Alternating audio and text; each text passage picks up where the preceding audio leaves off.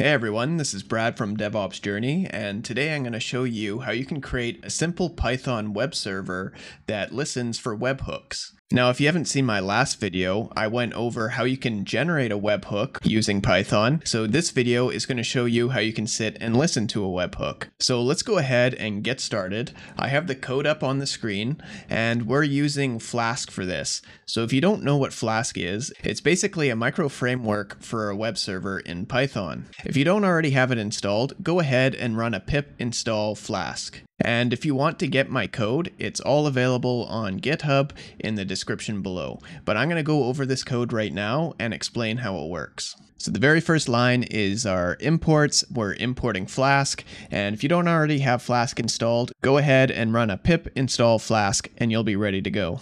The next line is setting up the app for Flask. I'm not going to get into the details of this as it's not really important for what we're doing. If you're interested in that, I suggest looking up one of my Flask videos. But moving on, we have the important section of the code, which is right here. And basically, this is the URI that this server is listening on. So we're going to put in the server name /webhook. And then when it receives the webhook, it's going to run this section of the code, which calls the webhook function.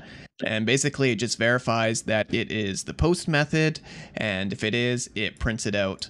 Otherwise, it sends HTTP 400 message. And you should all be familiar with the HTTP codes. They're industry standard. You can look them up on Wikipedia. To summarize them, 200 is good, 300 is a redirect, 400 is something bad happened, and 500 is something really, really bad happened. And then this bottom part of the code just runs our application. So let's go ahead and run this code. So I'm just going to pull up a terminal here and I'll go Python server and hit enter. And I can see that it is running the server. And this is the address.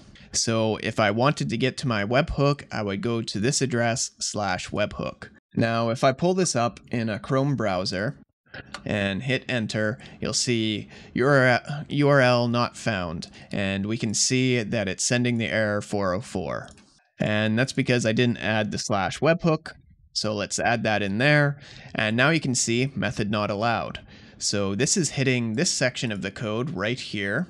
And that's because when you go to it through Chrome, you're just sending a GET request. What we need to send is a POST request, and that's going to hit this part of our function, which is going to print out our request, and it's going to send a success 200 message. So let's go ahead and send a webhook.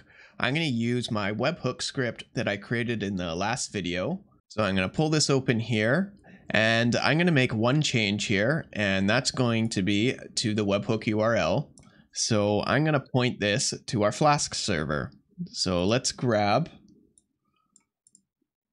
this portion here, throw it in there, and then go webhook. Now let's go ahead and run Python webhook. Hit enter, and we can see that it went through there. And it sent my data. So I can change my data to whatever I want here. So I'll just go DevOps Journey. And then I'll resend it. And let's pull it up right away. And you can see that we have DevOps Journey there. So webhooks are as simple as that. We basically use the request module, which is just a module for sending HTTP requests. We set the request to use the post method and post some JSON data. And in our server, we just sit there listening for post messages.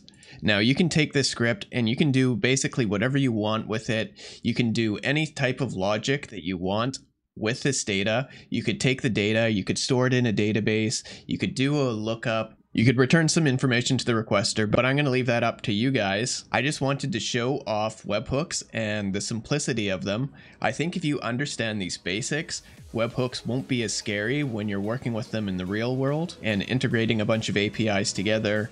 It's nothing to be concerned of. It's just HTTP traffic. You have a sender and you have a listener. Anyways, I hope everyone enjoyed the video. If you enjoyed the video, please leave a comment or a like. And if you're interested in learning more Python or DevOps concepts, go ahead and subscribe to the channel. Anyways, thanks again, and I hope to see you all in the next video.